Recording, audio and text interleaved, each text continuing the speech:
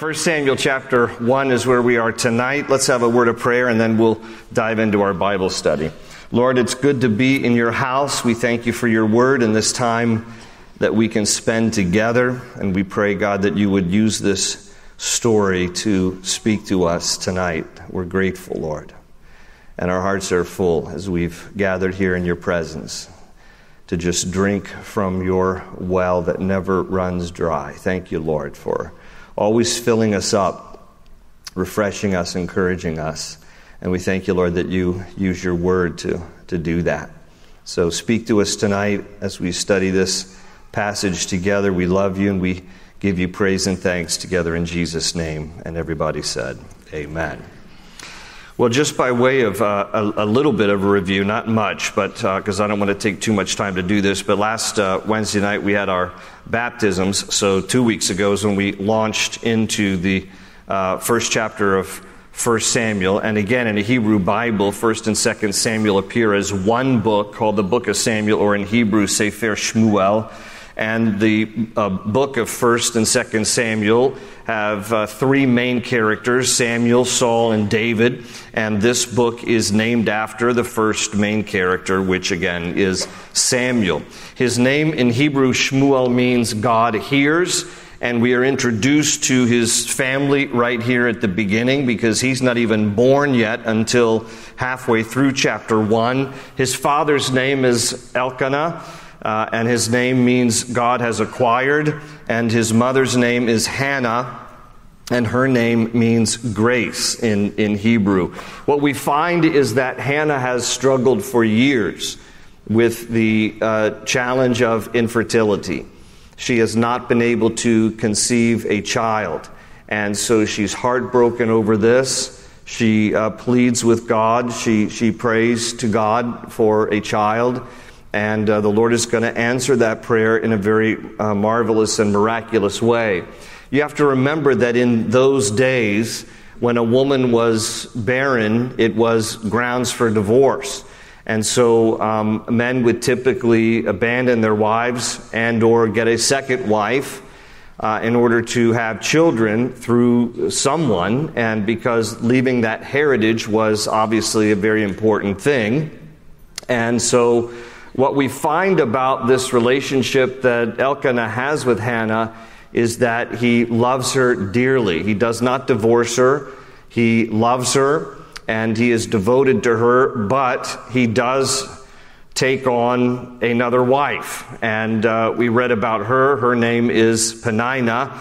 She also is mentioned here in chapter 1. Her name means pearl. And as I said last or 2 weeks ago, what a gem she is. And I say it sarcastically because she is able to have children by Elkanah, which tells us that the problem is not with him, the problem is with Hannah. And so, unfortunately, Peninnah rubs this in Hannah's face. She antagonizes her. She insults her. She disgraces her.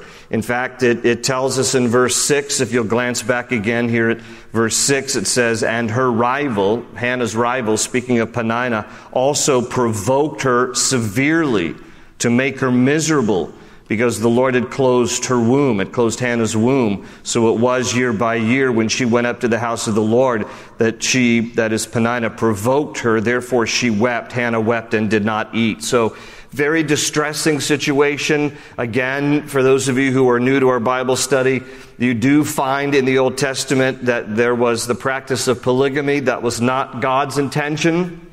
God's design was Genesis 2:24. For this cause shall a man leave his father and mother and be united to his wife, and the two shall become one flesh. The two, not three, not four, not 10. The two, that was God's original design. So why is it then that he seems to allow what you see in the Old Testament as multiple marriages here with polygamy, like in this case? Well, you have to understand, as I mentioned last time, that sometimes when you read the Bible, it's like reading the newspaper. It is just simply recording the cultural and criminal events of the day. And this is one of those criminal things that is happening here. So don't look at what is being practiced and think that God condones it, What might be common in that day was not condoned by God. God's intention for marriage was one man and one woman. And so when these guys took on multiple wives, this was not consistent with God's will. This was a very fleshly thing. And so this is something that Elkanah is doing here because he's kind of caught up in the cultural norm of the day by taking Peninnah as his second wife, by whom he has some children. And but again, you can see when it speaks about Hannah and Peninnah that Elkanah's heart is towards Hannah, because when they go for the feast times, it tells us back in verse 5 that to Hannah he would give a double portion. He would give twice the amount of food to Hannah, for he loved Hannah, although the Lord had closed her womb. So there's this dynamic happening in this family where Hannah cannot, at this time, conceive children. Elkanah marries Peninnah. Peninnah then has children, so now she's rubbing it in Hannah's face, making Hannah miserable. And so Hannah has nowhere else to turn, but she cries out to God. Now, like most husbands, when a wife is distressed, Elkanah thinks he can solve his wife's problem. And most husbands have to learn the hard way. Most of the times we can't solve our wives' problems. All we should really do is pray for you and be there for you. But it's kind of natural for men to want to solve the problem. And this is what Elkanah does. So let's pick up the story again right there at verse 8. And then I'm going to read down through verse 20, and then we're going to comment on some things as it relates here to the wonderful way that Hannah deals with her adversity. But in verse 8 it says, Then Elkanah, her husband, said to her, Hannah, why do you weep? Why do you not eat? And why is your heart grieved? Am I not better to you than 10 sons? So, there you have it. He's like, I see that you're crying, but after all, baby, you have me. So isn't that enough? Well, not really. Now, she doesn't, she's kind. She doesn't reply here. She doesn't reply. It just simply says, so Hannah arose, which is also a typical dynamic, is it not? It's like a husband and a wife. They're kind of having it out. He's trying to solve it, and she just leaves the room. And so that's what she does. She arose, and after they had finished eating and drinking in Shiloh, Shiloh was the place where the tabernacle was before the temple was built in Jerusalem. They've gone there to worship at Shiloh. It says, now Eli the priest was sitting on the seat by the doorpost of the tabernacle of the Lord. And she, Hannah, was in bitterness of soul and prayed. I want you to notice this language, bitterness of soul.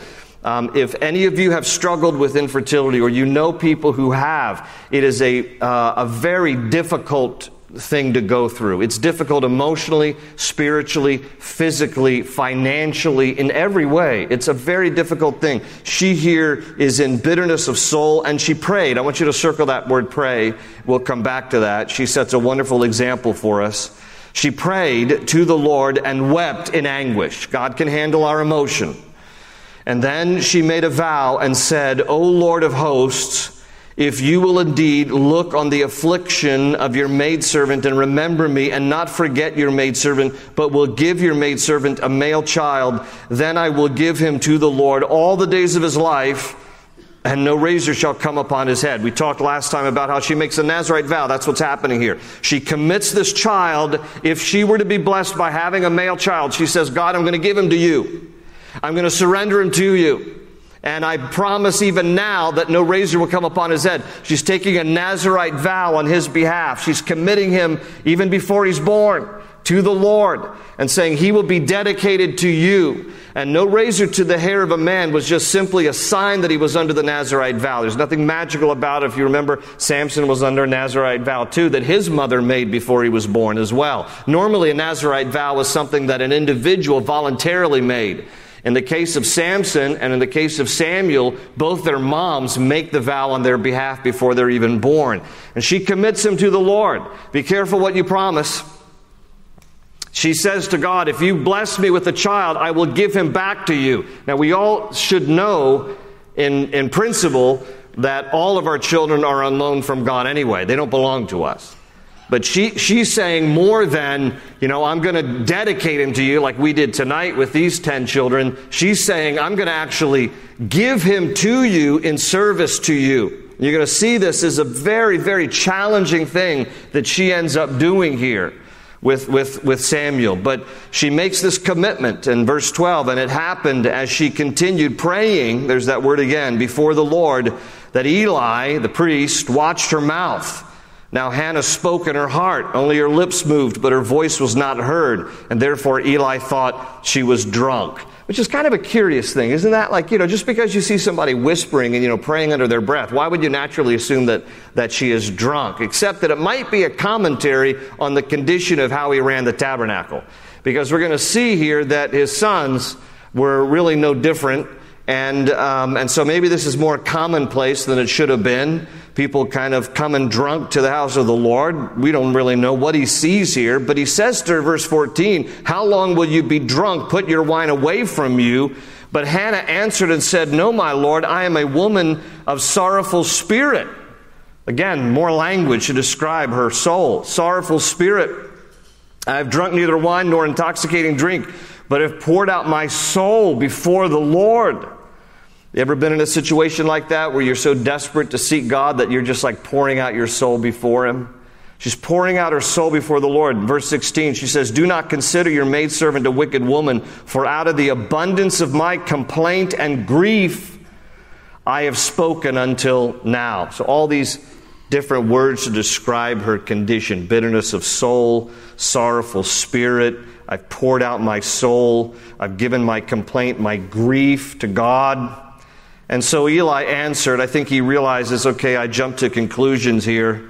And he answered and he said, go in peace, and the God of Israel grant your petition which you have asked of him. So he just kind of gives her his blessing and says, I pray that God gives you whatever you're praying for. And she said, let your maidservant find favor in your sight. And so the woman went her way, notice, and ate, and her face was no longer sad. Now, something happens here, okay? She goes in grieved. She's provoked by Peninnah. She is sorrowful of heart, and yet she's going to leave the house of the Lord. Now she's ready to eat, because at first her whole appetite had been, taken away from her because she was weeping through all this anguish. And now her face is no longer sad. Let's read a little bit longer. Verse 19, and then they rose early in the morning, she and her husband, and worshipped before the Lord, and returned and came to their home at Ramah. And Elkanah knew Hannah his wife. That's, of course, I'm reading New King James. That's kind of the King James way of saying that they were intimate together. And he knew Hannah his wife, and the Lord remembered her. And so it came to pass in the process of time that Hannah conceived and bore a son, and called his name Shmuel, saying, because I have asked for him from the Lord. So the Lord heard. So that's Samuel's name there. So she names him Samuel because the Lord heard her prayer.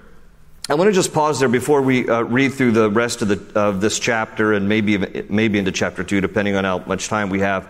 And I want to just point out a few things that I think are important for us to learn from her example, because Hannah is a wonderful example of someone who endured adversity and came out on the other side to be a good example for us. She models for us not only what to do in response to the painful matter of infertility, but she models for us how to manage life's deep disappointments. And so I just want to point out a few things here from her example, and then we'll get back to our story. But I'm pulling this from chapter 1, and there are 4 things that she models for us: prayer, perseverance, praise, and patience. And so I just want to look at each of these 4 things very briefly. The first is prayer. Hannah was a praying woman. You will notice with me in chapter 1, verse 10, verse 12, verse 13, verse 16, verse 26, and verse 27. All those verses speak about Hannah praying. She was a praying woman. She was committed to pray, not just because she wanted a child, although she did. That was obviously part of it. But she prayed because she knew that it was the only remedy to a hurting heart. She knew. She describes herself in verse 10 as a woman with bitterness of soul. She describes herself in verse 11 as a woman of affliction. She describes herself in verse 15 as a woman who is sorrowful in spirit. Verse 16, a woman in grief. Okay, so this is how she describes herself. This is real. This is how she feels. This is her life experience. And the only one that can heal all that is God. This is what she knows. Her husband can't heal the deepest issues of her heart. Her friends can't heal the deepest issues of her heart. No counselor can heal the deepest issues of her heart. The priest Eli can't heal the deepest issues of her heart. The only one who can is the Lord. And sometimes we go to all kinds of lengths to try to get healing for our heart, and we forget that the one who can really minister healing is the Lord Himself. And we need to be praying people, because Hannah understood that the one who's going to really soothe my hurting heart like no one else can is the Lord. Now, there's nothing wrong with sharing with other people and getting them to pray with you and getting their encouragement, and maybe they'll have a verse every now and again to kind of lift your spirit. And so that's fine. The Bible talks about this in Galatians 6:2, carry each other's burdens, and in this way you will fulfill the law of Christ. 1 Thessalonians 5:11 says, therefore encourage one another and build each other up, just as in fact you are doing. But the point is that all the encouragement, comfort, and counsel of another human being cannot be a substitute for the ministry of the Holy Spirit that happens in your heart through prayer. And she is a praying woman. She understands the friend that she has in the Lord. This is the hymn of our faith, right? What a friend we have in Jesus. All our sins and griefs to bear. What a privilege to carry everything to God in prayer. Oh, what a peace we often forfeit. Oh, what needless pain we bear, all because we do not carry everything to God in prayer. So Hannah understood this. The deep need of my heart and the ache of my soul, I need to give to God, and I need to seek His face. And that's what she does. She's a praying woman. So prayer is important. When we're going through some kind of adversity or some kind of difficulty, she models this for us. The other thing she models for us is perseverance. And by that I mean that she continued to seek the Lord despite what other people were saying around her. You know, when you look at the different people who were speaking into her life, they weren't encouraging. You know, first her husband, we pointed out there, Elkanah questions, why are you crying? And, you know, aren't I better than 10 sons? And so she has to hear that, and that doesn't help. And then, of course, Peninnah provokes her. We already read that in verse 6. That irritates her. That hurts her. She's weeping. Peninnah is one of the first trash talkers of the Bible. And so, you know, there she is, just heaping all this insult on Hannah. And so Hannah's dealing with that. And then she goes to church, and the pastor misjudges her. The priest here, Eli, looks at her and says, you're drunk, woman. You've been drinking too much. She goes, I promise I haven't been hitting the sauce. And he goes, yeah, you have. She goes, no, I haven't. You know, I'm just praying to God. I'm pouring out my soul unto the Lord. And so think about what she had to put up with. The people around her weren't very encouraging. You know, Elkanah tries, but, you know, he doesn't. And Peninnah intentionally hurts her, and Eli is misjudging her. And she's hearing all this, and yet she perseveres through it. She doesn't let what other people say, some with good intentions, some with bad intentions, dissuade her from just trusting God in the moment. She pours out her heart to the Lord, and she continues to just trust the Lord and persevere. And then the other thing that she models for us here is praise. I love in verse 19, if you look again at verse 19, where it says, and then they rose early in the morning and worshiped before the Lord, and then returned and came to their house at Ramah. There she is worshiping the Lord before God has answered her prayer. Do you ever find that hard to do? It's easy to worship the Lord when He answers your prayer just how you want Him to. But how about when He doesn't seem to answer your prayer? How about when the heavens seem like brass? You're not getting an answer, and God seems to be silent. How easy is it to worship? And yet she does. She worships while she waits. Man, do we need to learn this. She worships while she waits. She doesn't worship when she gets, she worships when she gets the answer. But she worships even before that. Why? Because she's just praising God for His worth. That's what worship is. It's worthship. God is worthy of our praise for who He is. And so she's worshiping Him for who He is. And she's able to separate her desire, her request, from the character and nature of God. Because even if God does not answer my prayer the way I want, it does not change His character and His nature. He is just and holy and true and loving in all His ways. He is perfect and He is worthy of our praise. She doesn't wait until He gives the answer. She worships Him even before He answers. She sets a good example for us.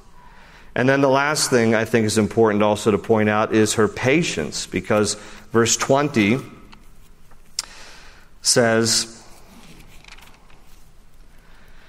so it came to pass in the process of time. I think NIV says in the course of time.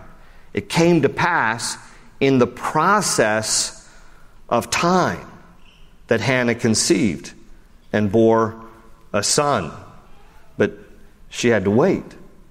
In the process of time, it doesn't say immediately, it doesn't say the next month, it doesn't even say soon thereafter. It says in the process of time. David would say in Psalm 27:14, wait for the Lord. Be strong and take heart and wait for the Lord. Psalm 130 verse 5, I wait for the Lord. My soul waits, and in His word I put my hope. So there are many things that we would like now, and yet we have to learn the discipline of waiting upon the Lord for His perfect timing. We talked about this a little bit on Sunday. God is never late. God is always on time. And so we need to trust Him that in the course of time, He's going to accomplish His good purposes. You know, for some of you who maybe you struggle with infertility, perhaps your child is already born. And maybe God wants that child to be adopted into a loving Christian home. You know, we just don't know how God might answer prayer in the course of time. But we have to be patient, knowing that He always has our best interest in mind. And so these things she models for us: prayer, perseverance, praise, patience.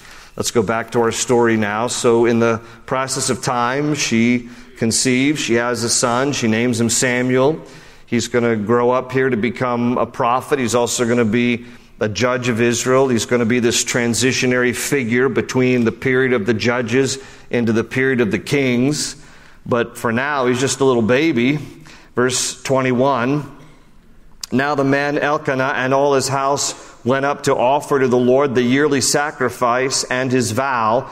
But Hannah did not go up, for she said to her husband, not until the child is weaned, then I will take him, that he may appear before the Lord and remain there forever. Now remember, she made a vow to God. And so Elkanah goes every year for the feast to the tabernacle there in Shiloh. And for a while, Hannah's like not quite ready to turn him over. And for good reason. You know, perhaps she wants to delay the inevitable. Who would blame her? Turning over her child. But on the other hand, she wants to wait till he's been weaned. And so she says, well, not yet. I'm not going to go just yet until the child is weaned, and then I'll appear before the Lord, and He'll remain there forever. And so it says that Elkanah, her husband, said to her, do what seems best to you. Wait until you have weaned him. Only let the Lord establish His word. In other words, be true to your word, be true to your vow. And then the woman stayed and nursed her son until she had weaned him. And it says, and now when she had weaned him, she took him up with her. So then the question becomes, how old is Samuel here based on, when would he have been weaned? And so we don't really know. You read different things. Bible scholars say around age 2 he would have been weaned. Some say 3, some say 5. I read one commentary that said 12. I was like, 12? 12? Shouldn't he go on to the bottle way before that? But actually the word in the Hebrew for weaned means no longer dependent on his mother. And so that's why some scholars say it doesn't necessarily literally mean nursing. It can just mean that he's old enough that he's no longer dependent on his mother. So that's why some say 12. But most Bible scholars believe that he was probably much younger and that he was somewhere between 3 to 5 years of age. Now I want you to try to imagine this. You are a mom, and a dad for that matter, but I mean the heart of a mother, especially for a child that she has prayed for years, is about ready to take her little boy to the house of the Lord and turn him over to Eli the priest and let him grow up there in the tabernacle.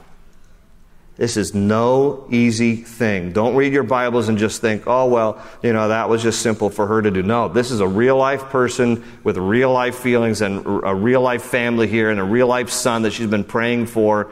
And now she's going to fulfill a vow that she made to the Lord here. So this is just painful to even, some of you, had this week your child maybe first day of school and you're like, weeping that your child went to school, but your child's coming home. But think about if you had to actually take your child to school and never come home. I mean, that's a whole different set of emotions here. This is what she's going to be dealing with here. And so it says that verse 24, now when she had weaned him, she took him up with her with 3 bulls, 1 ephah of flour, and a skin of wine, and brought him to the house of the Lord in Shiloh. So she's going to bring an offering here make a sacrifice with the bulls and the flour and the skin of wine. And it says, and the child was young. Okay, that's how we know probably wasn't 12. He's got to be somewhere in the neighborhood of 3 to 5. And then they slaughtered a bull and brought the child to Eli, and he said, "Oh, my Lord, as your soul lives, my Lord, I am." And she said, this is Hannah speaking, "Oh, my Lord, as your soul lives, my Lord, I am the woman who stood by you here praying to the Lord. For this child I prayed, and the Lord has granted me my petition, which I asked of him. Therefore I also have lent him to the Lord. As long as he lives, he shall be lent to the Lord." And so they worshiped the Lord there. There you have it again. They're worshiping him on the front end and the back end. They're not waiting for God to answer this prayer. They're going to worship God right up front because he's worthy of our praise just because of who he is. But now they're also worshiping him. This is a very difficult thing. I want you to imagine this. And by the way, the language here when it says there in verse 28, "Therefore I've also lent him to the Lord, and he shall be lent to the Lord." It can be translated, "I surrender him to the Lord." I'm fulfilling my vow. It's not like he's on loan in the sense like, we loan somebody a coat. She's actually surrendering her son to the tabernacle of God under the care of Eli the priest. And very challenging here. And she's worshiping. She's praising God for who he is. "Lord, I've asked for a child. You gave me a male child. And now that he's weaned, I'm giving him to you. I'm taking him to the tabernacle of the Lord." And chapter 2 is this prayer/praise of Hannah's, much of it. So let's read into chapter 2. She prays. She's praising the Lord. And she says in verse 1, it says, "And Hannah prayed," there she is praying again, "and said, 'My heart rejoices in the Lord.'" Now notice that sometimes we don't necessarily rejoice in the moment because this is excruciatingly painful for her to have to part with her son. But we rejoice in the Lord. We rejoice in the Lord. Not always in the circumstance, but we're praising him for who he is. "My heart rejoices in the Lord. My horn is exalted to the Lord." A horn was a sign of strength, like an ox or a steer. Their horn was a sign of strength. So she's saying, "My strength is in the Lord. I exalt him. I smile at my enemies because I rejoice in your salvation." There's a little vindication here for Hannah. I don't think she's rubbing it in Peninnah's face the way that Peninnah rubbed it in her face, but maybe she's winking at least in her direction. Like I smile at my enemies, Peninnah. I smile at my enemies because I rejoice in your salvation, Lord. No one is holy like the Lord, for there is none besides you, nor is there any rock like our God. Notice, she's just focusing on the character and nature of the Lord. You're unique in all your ways. You're holy. There's none like you. There isn't any rock like our God. And then verse 3, talk no more so very proudly. A warning to the proud and the arrogant. Talk no more so very proudly. Let no arrogance come from your mouth. For the Lord is the God of knowledge, and by him actions are weighed. The bows of the mighty men are broken. The bows, rather, of the mighty men are broken, and those who stumbled are girded with strength. Those who were full have hired themselves out for bread, and the hungry have ceased to hunger. Even the barren has borne 7, and she who has many children has become feeble. The Lord kills and makes alive. He brings down to the grave and brings up. The Lord makes poor and makes rich. He brings low and lifts up. He raises the poor from the dust and lifts the beggar from the ash heap, to set them among princes and make them inherit the throne of glory. In other words, she's describing honor to the Lord. She's saying, you're sovereign in all your ways, Lord. You make the poor rich, you make the rich poor, you make the weak strong, you make the strong weak. Like everything is in your hands. I praise you for who you are. She says, for the pillars of the earth are the Lord's, and he has set the world upon them. He will guard the feet of his saints, but the wicked shall be silent in darkness. For by strength no man shall prevail. The adversaries of the Lord shall be broken in pieces. From heaven he will thunder against them. The Lord will judge the ends of the earth. And he will give strength to his king. This is a very interesting verse here, verse 10, the last part of verse 10. He will give strength to his king and exalt the horn, or again, the strength of his anointed. Now, this is before any king. Saul has not yet been selected as the first king of Israel. So this is a prophetic statement she's making here. And this is actually the first time in the Bible that there is a reference to the Messiah. Because the actual word for Messiah in Hebrew, Mashiach, means anointed one. We translate it as Christ, the anointed one. She says, God, will give strength to his king and exalt the horn of his anointed, of his Mashiach. And so this is actually one of the very first prophetic statements about the Messiah. And in fact, read the next verse, verse 11. Then Elkanah went to his house at Ramah, but the child, that's Samuel, ministered to the Lord before Eli the priest. And this is a statement that young Eli is now going to be, or rather young Samuel is going to be ministering in the house of the Lord where Eli is.